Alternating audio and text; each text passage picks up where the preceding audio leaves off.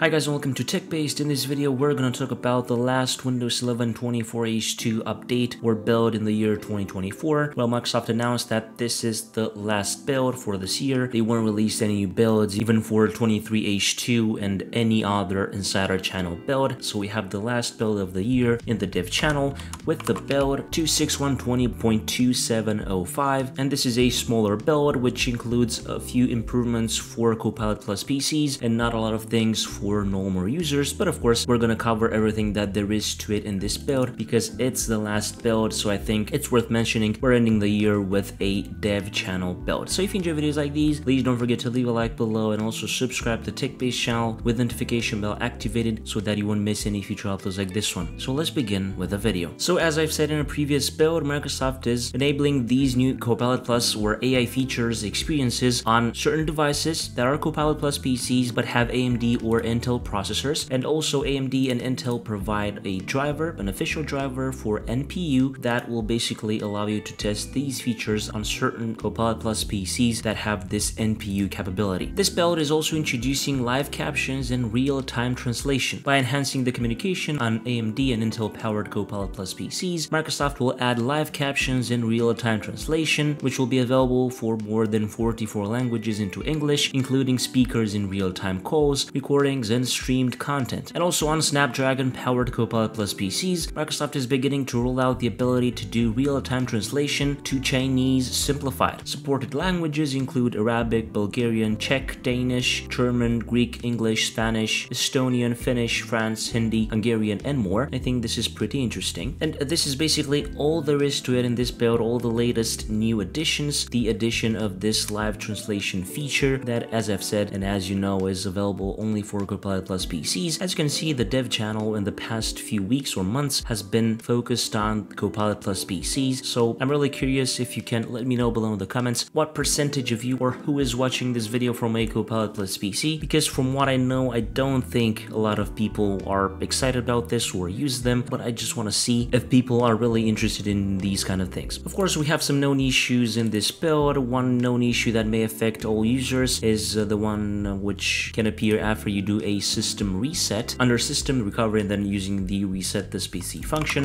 and the build could mistakenly appear as 26100 instead of 26120. So I think this is a small issue, and other than that we have some known issues related to recall, click to do, and also live captions and real-time translation. If you're interested in those, of course you can check out the article below or the official Microsoft blog post for more information about that. So basically this was the video for today. Please let me know below in the comments what kind of videos you would want me to do in the next 2 weeks where we won't have any new builds from Microsoft. If you want me to go to the Windows 11 optimization route, or you want me to do other kind of tips and tricks or tweaks in Windows 11, please let me know a few ideas in the comments below. If you enjoyed this video, please don't forget to leave a like below and also subscribe to the TechBased channel with notification bell activated so that you won't miss any future uploads like this one. I was Emmanuel from TechBased. Until next time, have a nice day.